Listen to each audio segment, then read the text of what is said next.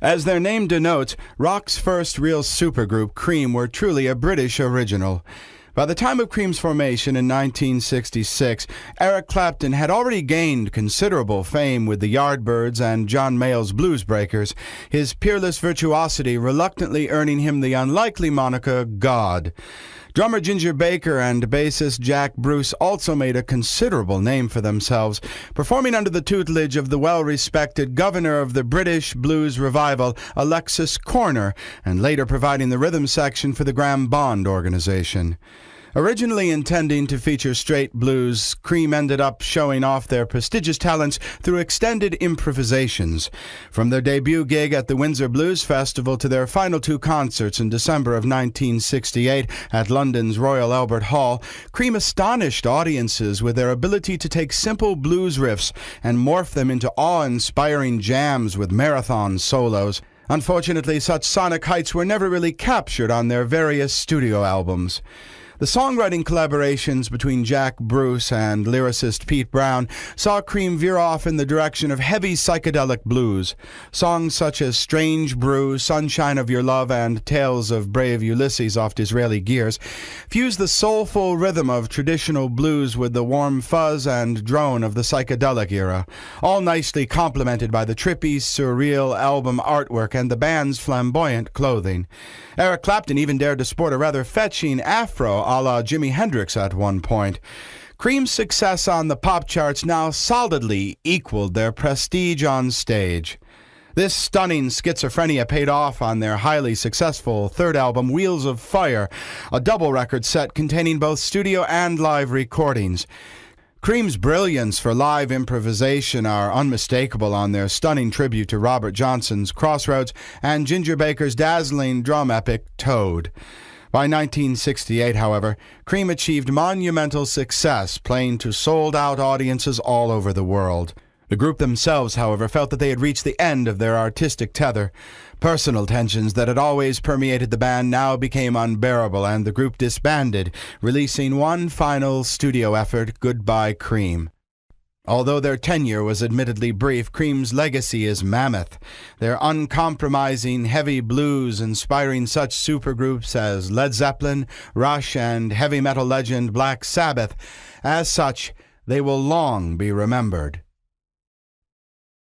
Cream composer, lead vocalist, and bassist Jack Bruce literally never gives interviews.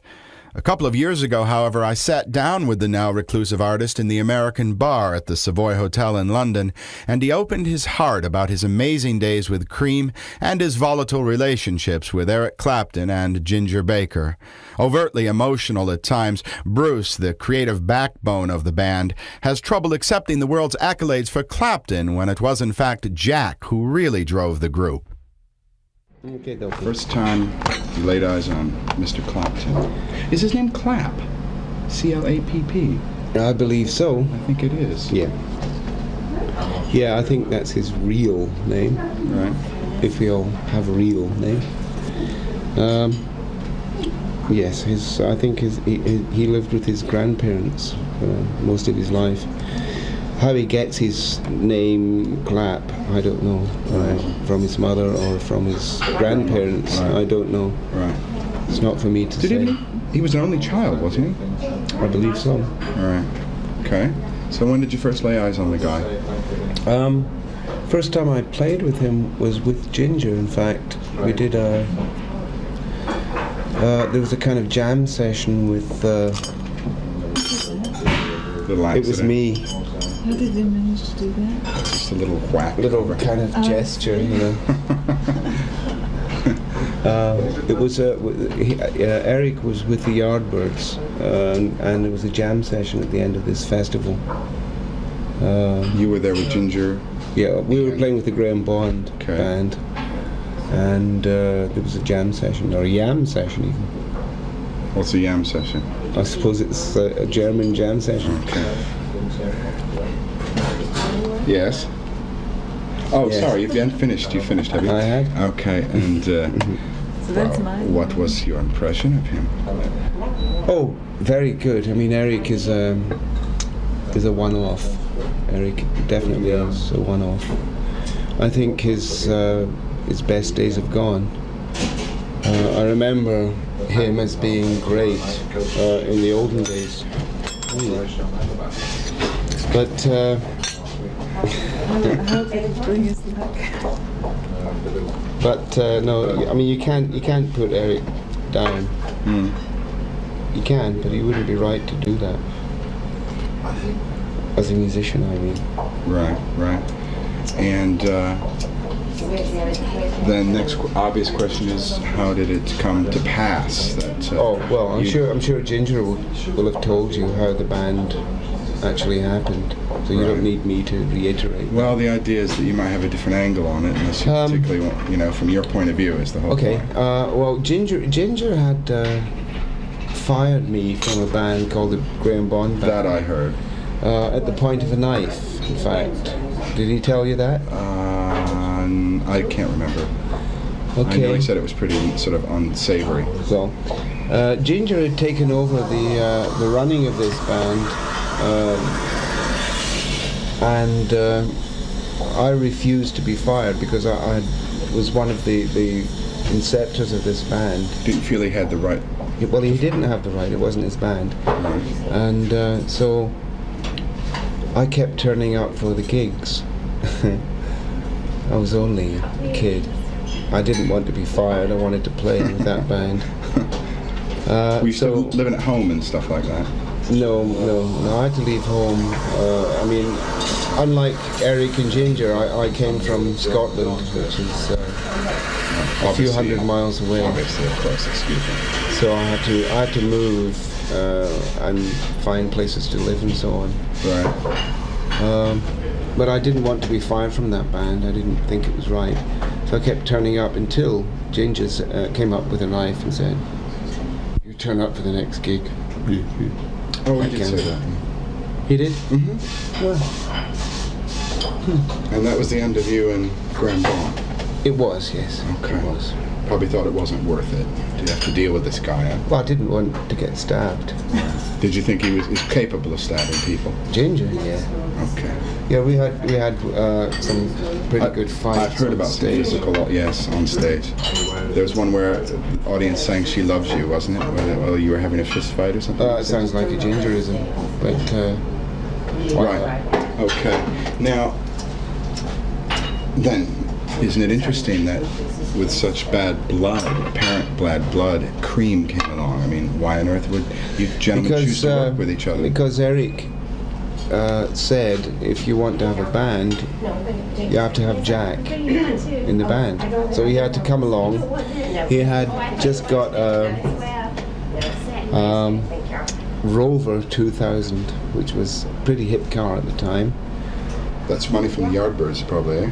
Yeah, he wrote a B-side of a Georgie Fame record, I think.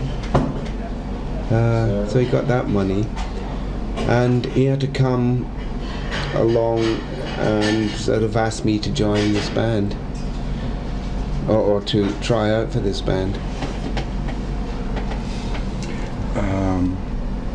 Yeah, and where did this take place, and what happened? Well, we went to Ginger's house in Neasden and set up in his little front room with his little G-plan furniture, and it sounded very good from the first. No lyrics at this point?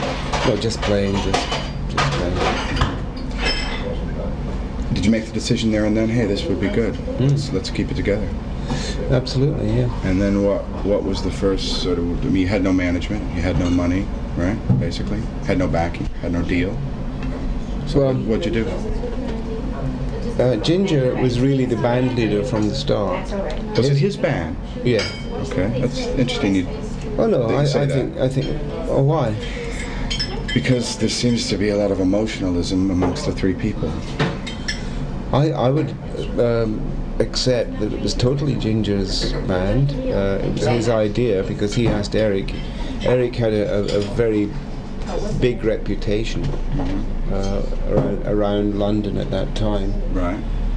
And no, it was very much Ginger's band as far as I was concerned. I was always a sideman at that time anyway. I was a kid.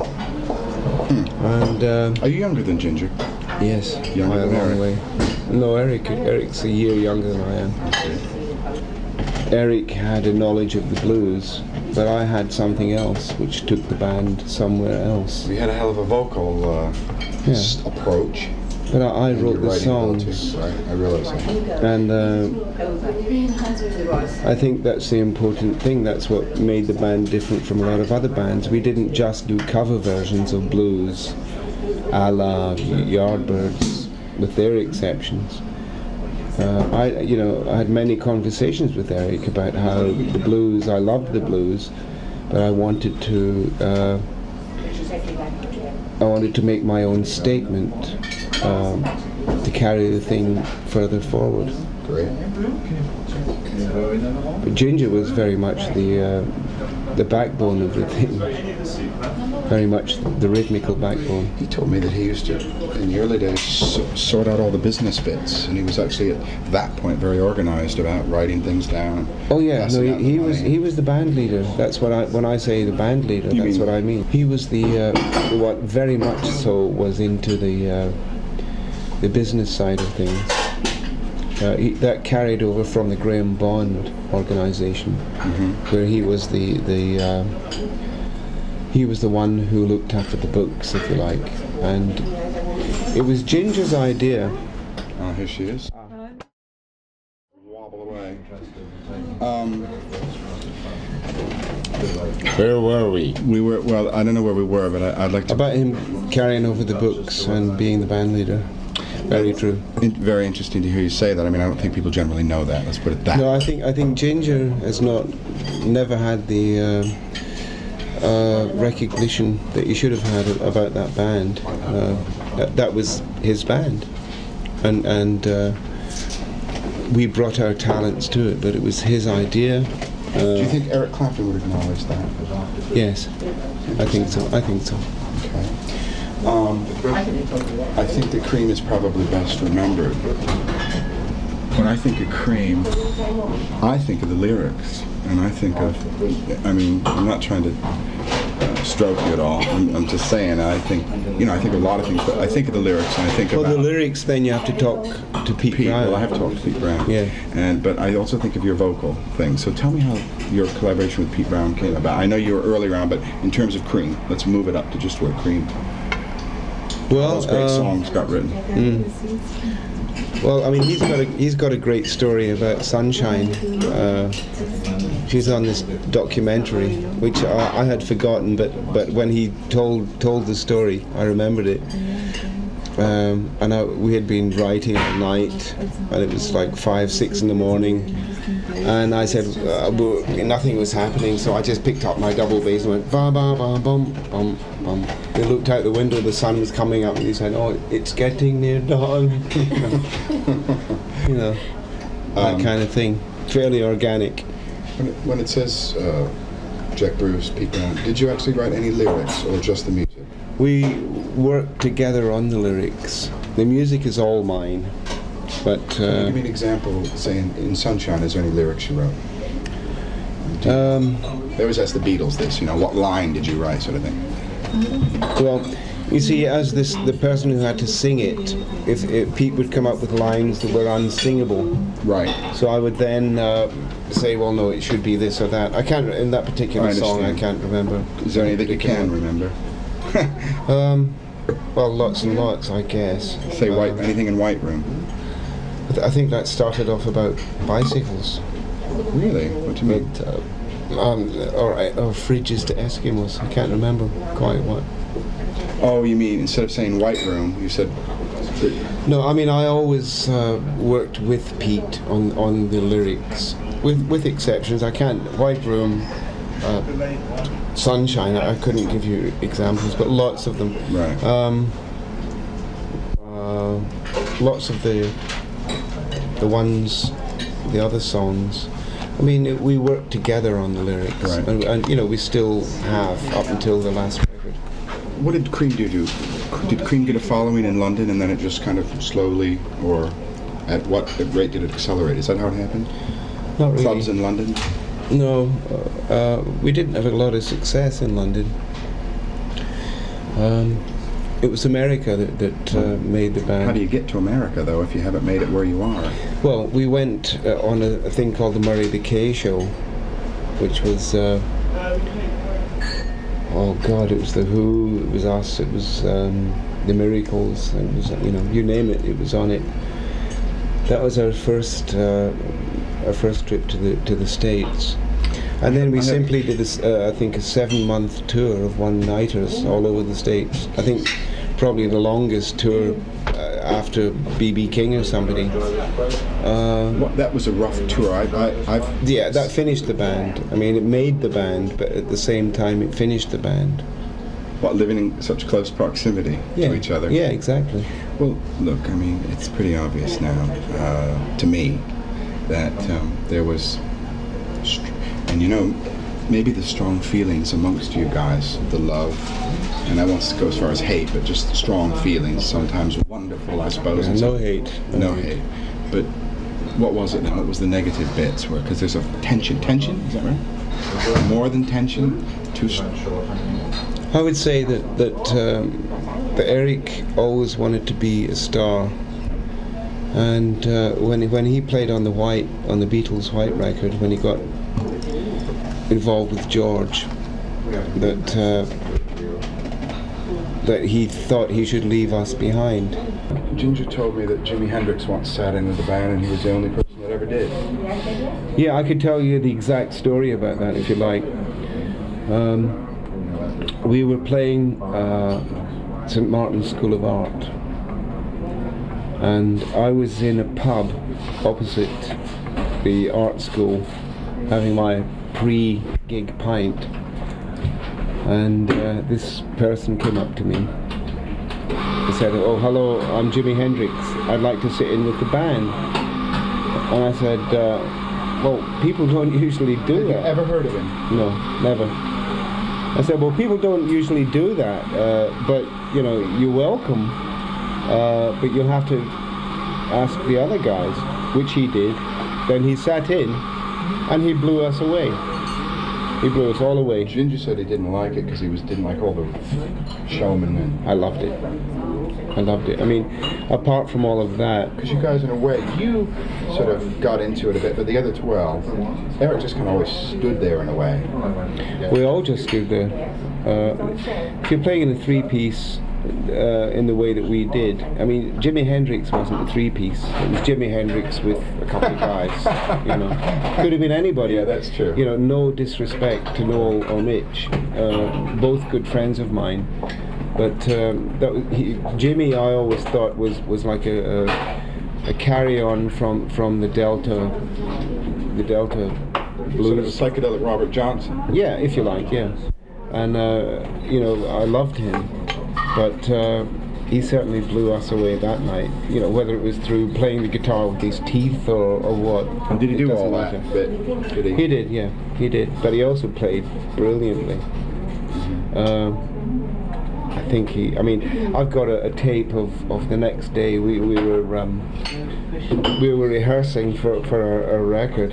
And, you have tapes, cream tapes that no one's heard. Yeah, and God, look at that. And they can never. It's horrible. And they can't be anything done with those, can they? I certainly hope not. What's this do to you?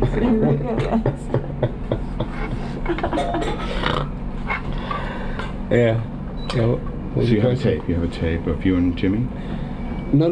Of yeah, I've got tapes of the rehearsal the next day after that gig, where Eric is trying to play like Jimmy. Really? Yeah, and failing miserably. In this rare interview, Liz Baker, Ginger's first wife, looks back on the formation of the world's very first supergroup.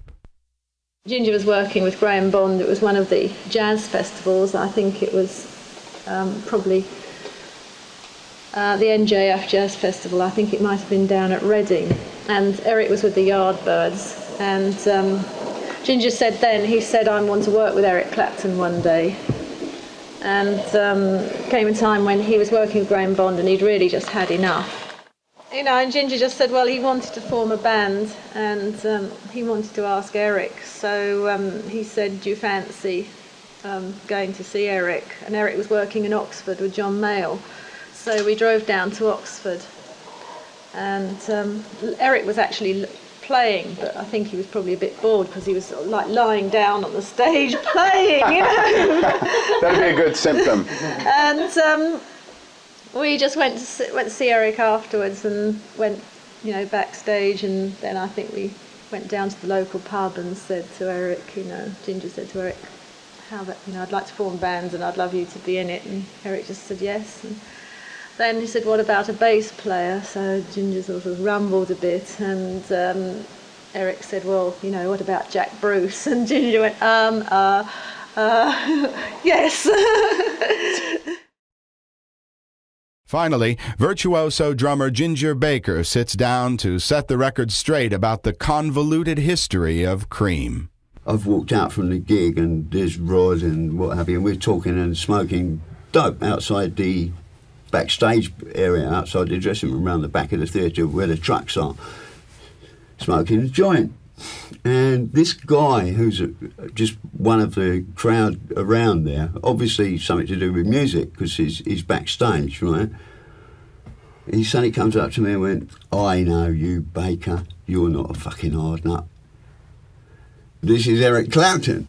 It was cool, you know, because I'd by this time got this reputation of being a hard nut. We stood there talking. I didn't know he played guitar or what he did. We were just talking. So I think it was about a week or so later, we were playing a Graham Bond gig somewhere, and Eric turned up and sat in. We were playing guitar for about 3 or 4 numbers. And it was really enjoyable, you know, it was really great. And like, I thought, wow, that's really nice. And that's why he did this on several occasions. He'd come down and sit in with the band, and like, he was really playing good, and he was like really into the music. That's why I went to see him. But it was shortly after meeting him that I asked him to join the band, you see. I drove down to Oxford, where Eric was playing with John Mayall. Eric doesn't know I'm coming, right? I've decided to form a band. Move first one, Eric Clapton. Is he going to play guitar with my band? That's who I want.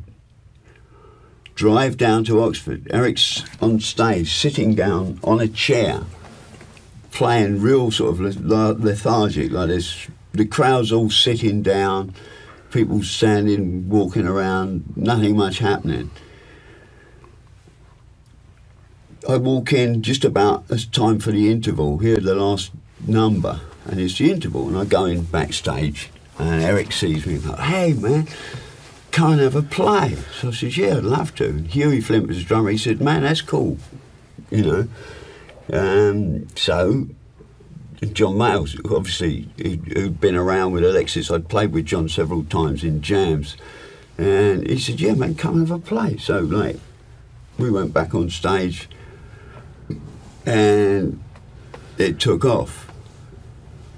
Eric and I immediately were like, it was bang, and here we go. Like, it was a jam of incredibility, right? The place took off and it was happening. So after the gig, backstage again in the dressing room, I said to Eric, listen Eric, I'm forming a band. Are you up for it, you know? And he said, yeah man, cool, I'm there. And so I said, okay, you know, a bass player. And he said, Jack. Now, I just fired Jack 6 months before, right? And we'd parted on somewhat unfriendly terms. However, I thought, yeah, he's certainly the best bass player around. Eric was living in a room with one bed in the corner, a couple of boxes, and a couple of chairs, and a gas ring. You know, a couple of gas rings on a little stove type thing in one corner. There was a record player and stereo speakers there. He was playing Beach Boys music. This is in June in London. It's a really lovely summer day. And I went round there and woke Eric up, and he come in and he said, do you want something to eat? So I said, yeah, man, I'm starving. So Eric proceeded to cook French toast, which I'd never experienced before. It was the first time I ever ate French toast was cooked by Eric. And he cooked this stuff, and that was when we went. That's when we went off then from his flat. I believe it was from his flat down to Portobello Road, because it was just down the road from there, to buy all this extraordinary. We went on several shopping sprees. After the first one, Jack came along and joined in the fun. We felt that we were different to everybody, and therefore we would dress differently. Jack was the obvious musical choice. I had little alarm bells go off when he said it, but I thought, oh man, you know, I'd known Jack for a long time. We'd been friends for a long time before the falling out. So I said, I'll tell you what, Eric, I'll go around and see him. The first thing we did was all get together in Neasden and play. At the back was a factory and the Welsh Harp, and like the kids used to play out there at the back, and we started playing. I think it was can't remember when it was like in the afternoon. We're playing there, and all these kids came from all around. There was about 20 or 30 little kids, little ragamuffins, and they're all boogieing up on the hill while we were playing, and it was really magic. I mean, it just clicked musically so tight immediately that it was just like three people all knowing where the other one was going, and we were like playing arrangements which we continued to do really throughout certainly the first year and a half of the band. It was like musical creation every time we played. We were creating, you know. We didn't everybody knew just where to go by what was being played. It was something totally magical. It was the same thing as the first gig with Alexis Corner, but even more so. You know, it was just musically so good. This is when we sat and we just said, this is the best thing in the world. And I think Eric said, yeah, the Cream, man. And we went, yeah, that's it, we're the Cream. He was just a young guitar player who I'd met. I liked him personally, and I really liked his guitar playing. I didn't know, like, it was only like on the first sort of few Cream gigs, all of a sudden there's Clapton is God written up on the wall. And that explained why all of a sudden instead of 800 we'd got 1,200 people. You know, Eric had got his own following, as I'd got the following via the Graham Bond Band, but Eric had got his own following that had come from the Yardbirds because he was something special. And obviously a lot of other people had realised this, but I wasn't aware of this right at the very outset of the band. So I'm faced with this band all of a sudden that there are parts of it which I'm not really happy about, and yet it's doing better than anything I've ever done before. It's doing exactly like, I mean, you know, within Robert Masters I kept going in there saying, listen man, let's go, instead of 100 gig for the universities, ask them 200, man. And we were getting it. So they would ask them 400. He'd go, no, you can't do that. Nobody pays that money. I said, ask them. And he'd ask them, and they'd go, yeah, sure, that's cool. You see? And so all of a sudden, like, we were beginning to earn, like, we did one little tour for 45 quid a gig, then we were fucking 75 quid a gig, then we were like, within 3 months, we were getting 200 or 300 quid a gig. We ended up, we were doing so much work, it was ridiculous. Put it this way, the band was in big demand. It hit, just because of who was in it. We did this gig for Bob Potter in Camberley or somewhere out west, outside of London, west. This guy Bob Potter ran this club. I knew him of old. And we did the set, which we'd contracted for an hour set, and in fact we did probably more than an hour. We did one set, and Bob Potter come up to me and said, "Hey man, do another set." So I said, "Bob, you give us another 45 quid, we'll do another set for you." He went, "Oh no man, look, all the people are here." I said, "Bob, you're getting us for 45 quid and you want us to do another set?"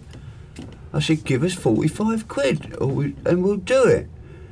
He went, "Oh, come on, Ginge, look, man, look, the people are all going mad, man, you've got to do another set." I said, "Man, if you're not going to pay us, we're not doing it." And I got in my car and drove away. Apparently, Jack and Eric did another set on their own, and Jack convinced Eric at that moment that I was definitely not the drummer for the band. So for that evening, I was out of the band. Eric then changed his mind and said that perhaps it wasn't a good idea that I should, and I stayed in the band. However, they called a meeting and virtually sort of said that it's a cooperative band and we've got as much say in it as you have.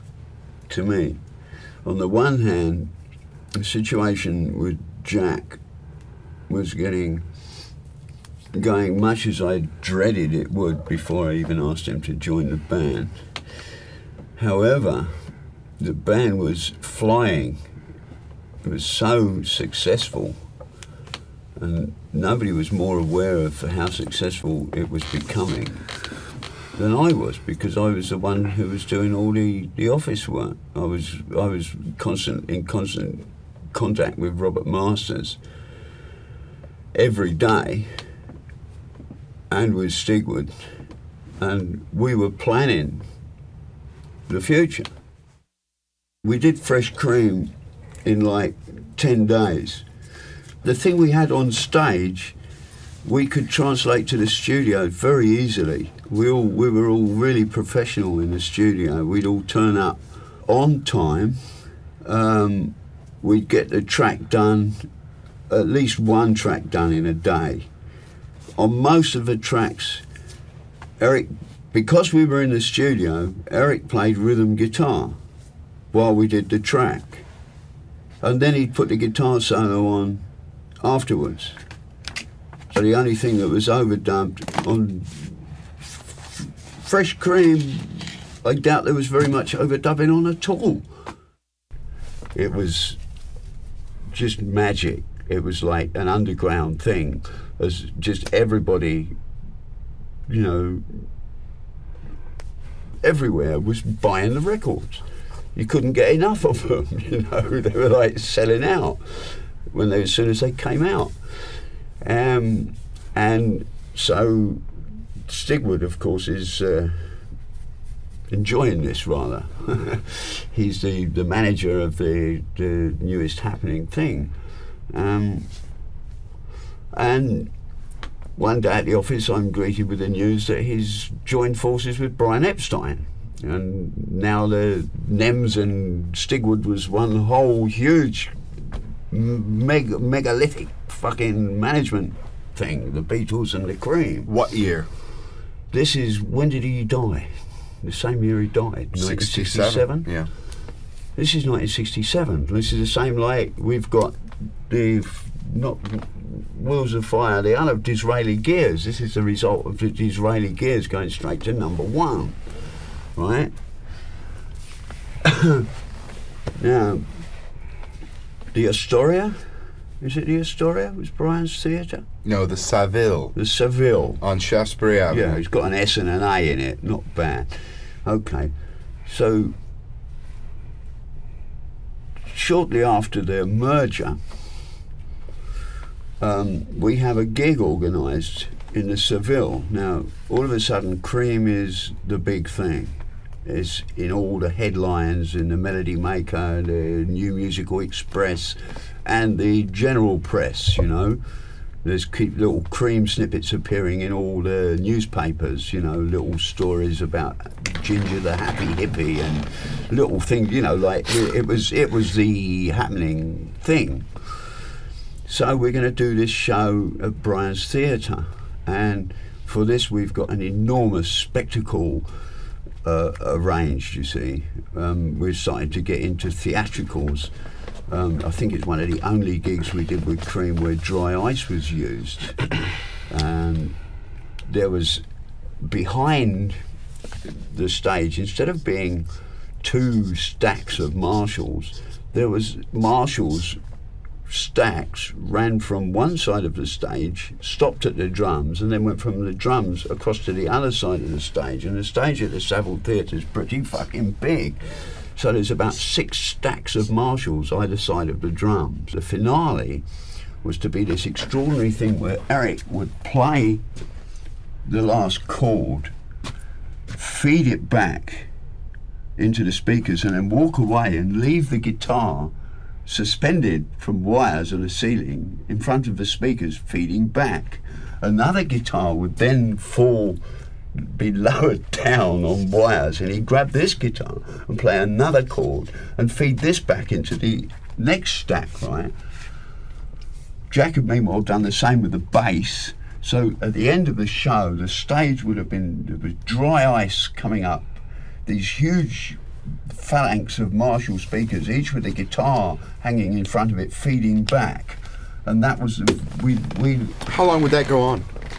just this feedback going How long on. would the feedback go on? Quite a A while? long time. It was the end of the gig. While all the feedback's going on, all the crowd's going wild, and we're back in the dressing room having a drink, you know. Yeah. What were your impressions of Brian Epstein as a person? I was very impressed with him. I mean, again, we knew, like, within our circle that Brian was a puffer, okay? I mean, it was something some people were. He was, again, in the same way as Robert Siggy. He wasn't an offensive person. He was fun to be with. He was, you know, just one of the crowd. He had a great sense of humour, and he was just an ordinary person to be with. He didn't flaunt in any way that he was homosexual or put it on people, you know. It wasn't sort of going around trying to chat everybody up. Well, that didn't happen at all, you know. He was just a nice guy, and like, I was really impressed when I saw what happened with Jagger for trying to complain about this stupid article. The best thing to do was ignore it. It's certainly the far better thing to do in that situation. Most of the time, people like that are so low, they're not worth bothering to even. Everybody knows, the whole, just about 900% of the British Isles knows that the news of the world is fun to read, but don't believe it. You know, it's like the National Enquirer. It's the same thing. I mean, it's something to laugh at. All they do is cause people who know the facts, they cause it amusement. So why get angry about it, you know? Brian wasn't around with us for very long. We heard of his death, in fact, when we were on the airport. I think we were going back to the States to record Wheels of Fire. Or it was or to go on the tour. I think it was to go on the 1967 States tour. We were actually at London Airport when we heard of how he died. And it would seem the way he died was one of those accidents where he took downers and alcohol, and he didn't apparently, as far as I know, take that many of either. But he actually just got the lethal concoction of alcohol and barbiturates dead right, and it doesn't matter in quantities. It's the quantities relative to the quantities, if you understand. Like 3 to 2 would be the lethal mixture, which is in fact what he'd done totally without intention, I'm sure. It was one of those accidents. One of your colleagues, however, had a different opinion about the death of Brian Epstein, didn't he? Mr. Bruce. Well, yeah, I mean, that's ludicrous. For what purpose?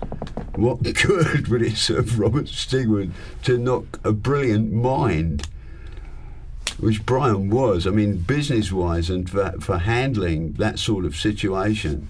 I think it was probably rather unfortunate for the Beatles too that it happened, because look at the mess they got into after that. But that's not the point. The point is that was Jack's opinion. That's what's interesting. Well, it wasn't his opinion right then.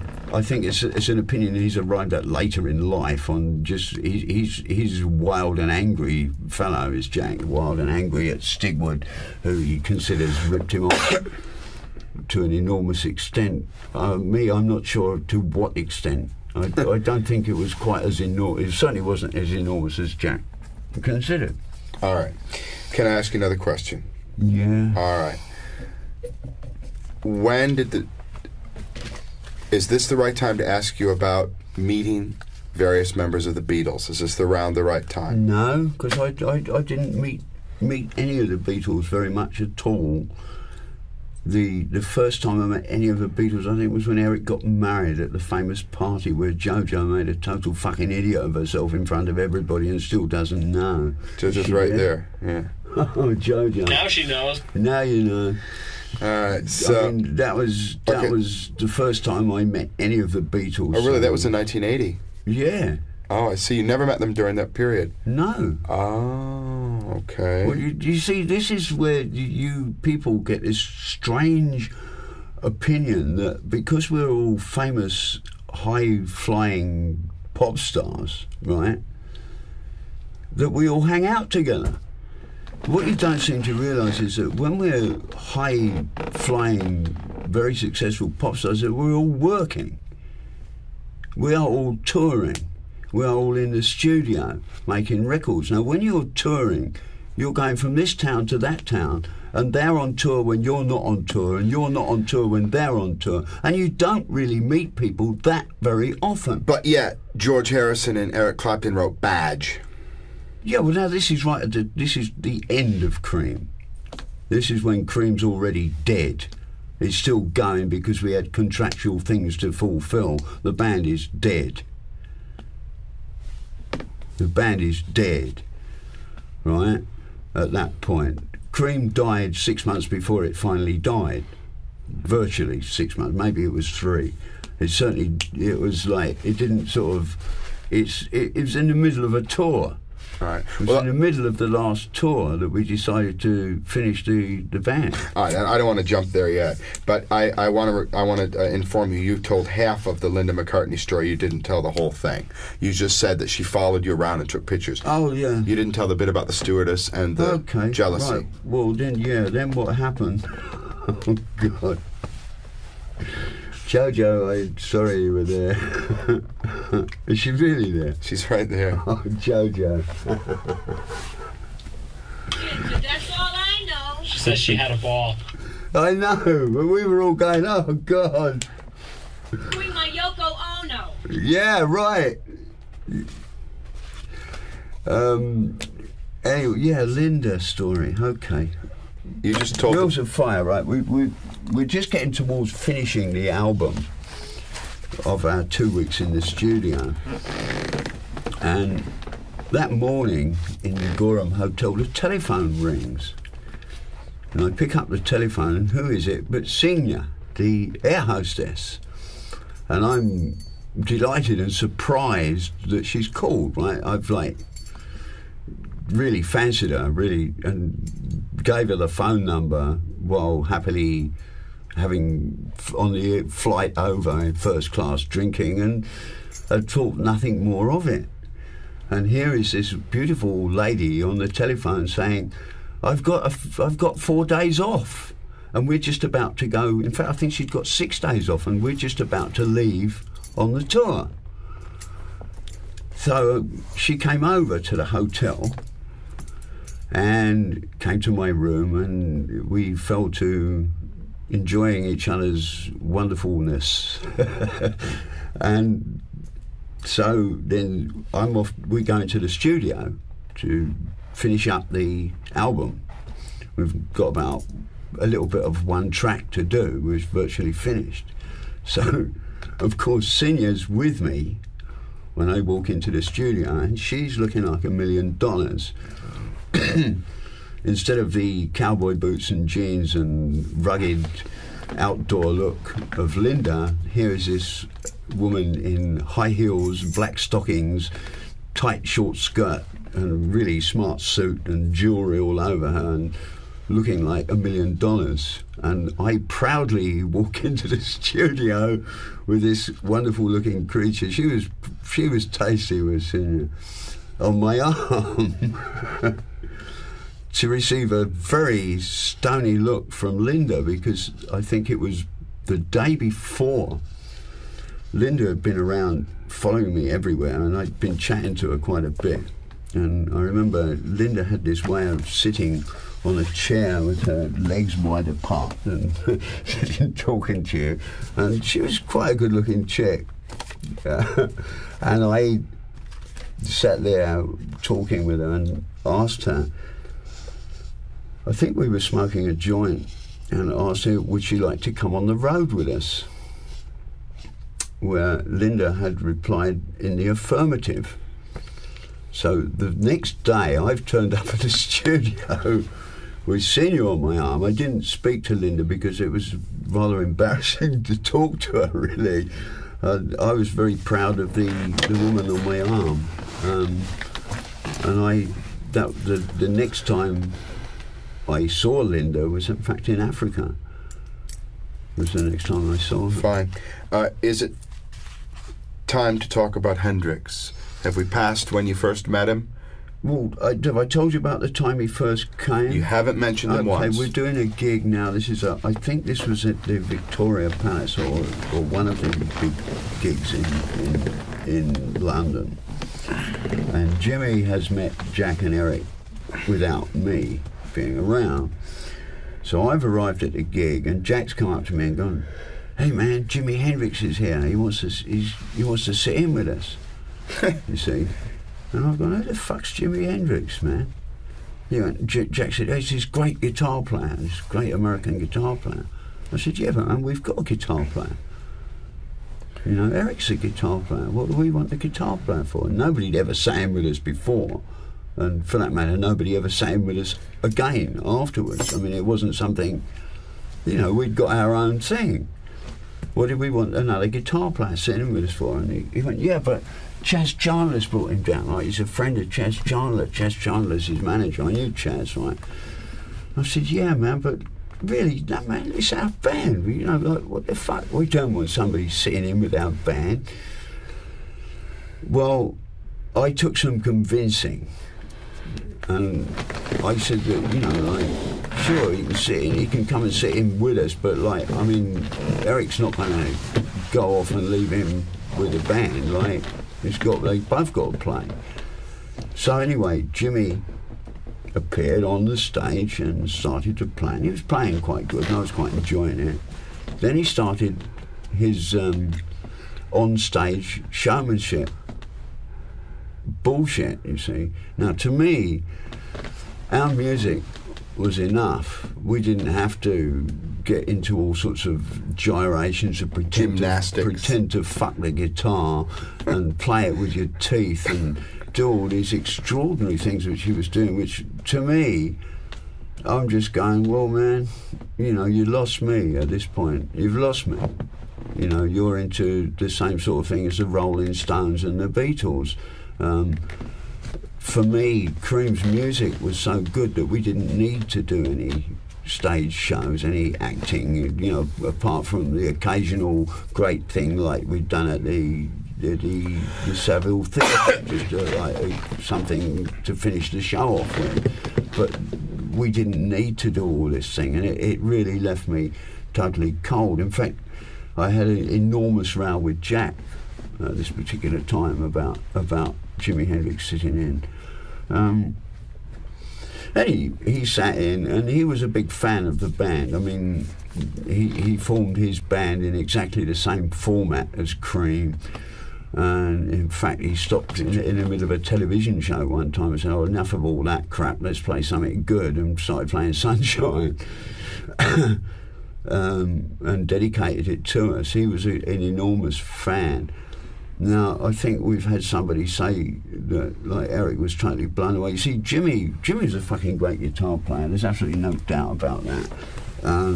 But I don't think he was a better guitar player than Eric at that particular moment in time. Eric was playing streets above him, to my opinion, at that particular time. Eric was, to me, a better player. Jimmy was a great showman, but that's what put me off him at this particular time. We later became very close friends shortly before he died. Didn't you go to dinner the night after the show or something? The night he sat in with you, didn't you have dinner with him or something that night? You said you went round to his house, or he came round to you or something? No, this was later. Oh, okay. This was later. My opinion at the time was, yeah, man, but that's cool, great showmanship and all that. That's sort of rock and roll. That's not what we're about. Right. And later I was to meet him. It was after Cream and after Blind Faith, in fact. Oh, I see. Spalding Festival was another time when I came across Jimmy. Was this huge festival in Spalding, which is in Lincolnshire. It's a heavy farming area, gardening and flowers and agriculture area, and they had this huge festival, flower festival. And on the bill were Cream and Jimi Hendrix, and we were all in this house, which had become our communal dressing rooms, and we all had parts of this house as our dressing rooms. This huge house. Now, there was some extraordinary goings on in the Hendrix dressing room department, and Mitchell had a Polaroid camera and was taking Polaroids of Jimmy with chicks and then rushing around to show them to everybody, you see. Naked chicks? Screwing them, yes. Oh. Jimmy actually performing his legendary stud-like legendary activity, of which he was amazingly adept. And during the Spalding Festival, I think I saw Polaroids of Jimmy atop of and in various sexual positions with at least 7 different chicks during this festival. And here is like, now I'm a very straight sort of person, and I'm longing for this sort of thing that Jimmy's getting, really, you know, with 2 or 3 chicks at the same time, and this had been my wonderful dream that had fallen apart with Liz and Jill, you know, and I was still, in a way, I envied Jimmy, you know, his ability to pull all these chicks, and you know, Mitch and everything, and Noel Redding running around. Now, that was another meeting with Jimmy where, you know, we were on the same gig, and we blew a couple of joints together, and when he was free from the ladies, which wasn't very much. So, I mean, Jimmy you didn't see a lot of during that time. Most of his time was in the dressing room with a willing queue of ladies ready to experience Jimmy. Now, there's another... I'll tell all the Jimi Hendrix stories in one go for you. Fine. Okay? Now, later, we're in Chicago on one of the tours. This is when we're very big, and we're staying in this huge hotel in Chicago. What it was called and where it is, I have no idea, Geoffrey, but it's a huge hotel, lots of wood, and very grand hotel. And we're in the reception area where we are approached by 2 young ladies. One of them's can only be described as a dog. The other one is quite a good-looking young chick. They have with them a briefcase, and they approach us. I know who this is. Yeah, right. They approach us, you see, they come up to us and they say they've got a proposition for us. So I say, oh yeah, what's that? So we sit down and they open this briefcase. And in the briefcase, they've got 2 plaster casts of penises, you see. one of whom is this erect penis plaster cast like this, labelled Jimi Hendrix. And this, you see, and I've looked at Jimmy's and thought, well, fuck me, he's hung almost, like, it looked like a replica almost of my own thing. It was really, you know, about the same size and everything, and I thought, well, he's not fucking got anything extraordinarily large or phenomenal, you know, like as what you would imagine with all the chicks he's screwing. However, the other one was the most amusing one of their samples of their work they were showing us, was this funny, twisted little thing, which was Noel Redding, who had obviously, you see, they explained to us the procedure, and the procedure was this, that the good-looking one would give you head, you see, and while she was giving you head, when you reached a state of severe erection, the other one would then slap this cold wet plaster around your erect penis and thus get an impression of it. And their idea was they were going to market star dildos, you see. It was quite a brilliant idea, really, I suppose, but Noel had obviously not been totally turned on, and when this dog had slapped the cold thing on and squeezed like this, right, it shrunk, and the actual thing they got was sort of this half-erected, twisted little thing that was really tiny. It was an old Redding, but they got it because this was the only 2 plaster casts they'd actually managed to get at this time. They certainly didn't get ours because the 3 of us voted in unison and without even having to look at each other that this was certainly not to be with us, right?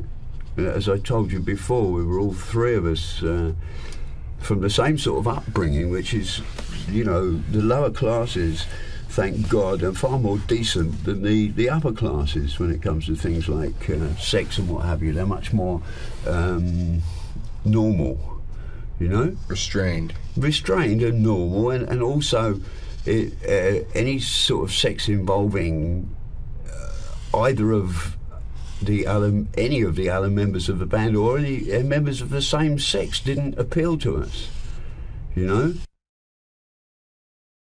Geoffrey Giuliano is the author of some 30 internationally best-selling books on the Beatles, John Lennon, and other iconic musicians of the 1960s. In 2006, his book, Paint It Black, The Murder of Brian Jones, was made into a film by Stephen Woolley and Nick Powell entitled Stoned, The Wild and Wicked World of Brian Jones. It remains a cult classic and the only film bio of the Rolling Stones. Giuliano is also a veteran journalist, having written for dozens of high-profile newspapers and magazines, including The Sunday People, The Daily Mail, The News of the World, The Mail on Sunday, Playgirl, and Rolling Stone.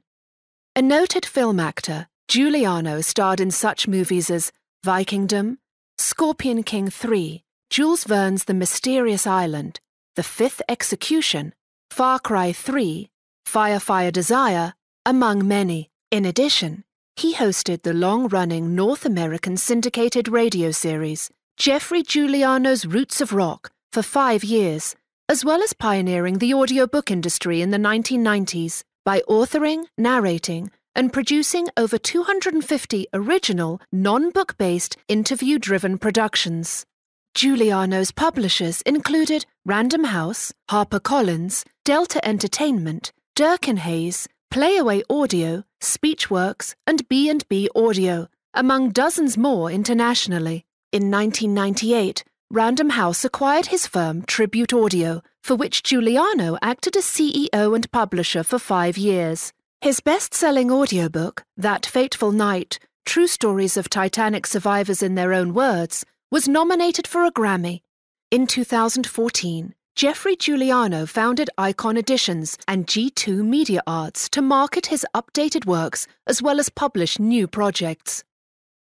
As a visual artist, Geoffrey has been showing in galleries across America since 1977, garnering impressive reviews. His first professional assignment was designing several T-shirts for The Who's Pete Townsend in 1976.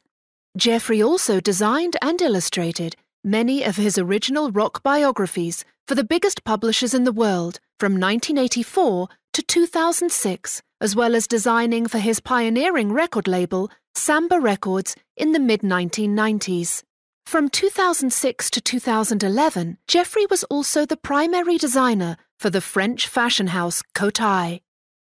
When Giuliano first conceived of creating his own literary imprint, Icon Editions, he became responsible for illustrating and designing 35 book covers, several hundred CDs, DVDs, as well as dozens of promotional posters, and eventually an entire collection of exclusive fashion and art.